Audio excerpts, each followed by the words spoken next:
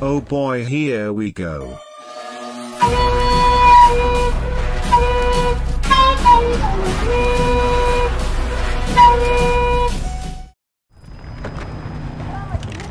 reloading!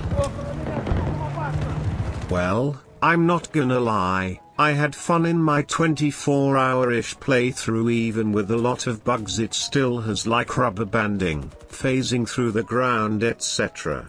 But my guess is that this little bit of enjoyment will start to die off once I cross maybe the 40-hour mark, which I definitely didn't during the weekend, because it already started to feel really stale for me.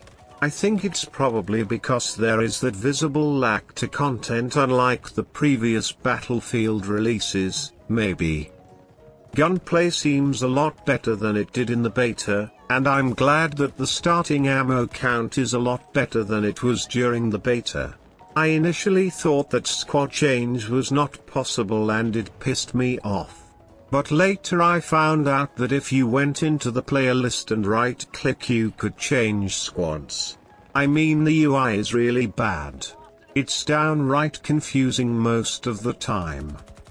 About the addition of Specialist though, I have mixed opinions.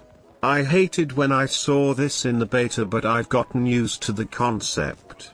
But yes, as much as I'd like to have the old class system, I've accepted that this is not gonna change, and I find this to be the least frustrating issue with the game. Portal is indeed fun, and I'm pretty sure a lot of people have already mentioned it, but it provides very little to progression.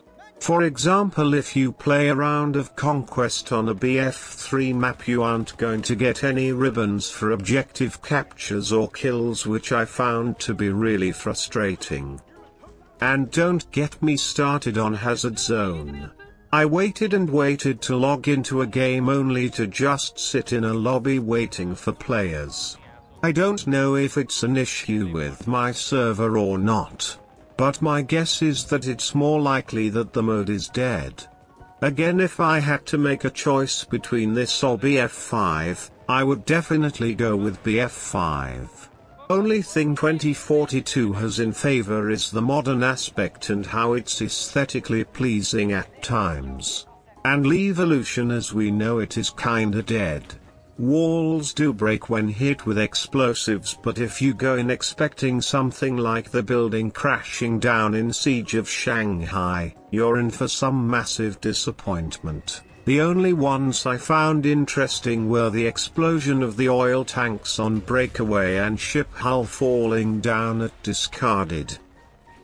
Bottom line: stick with BF5 if you just want to play a Battlefield title.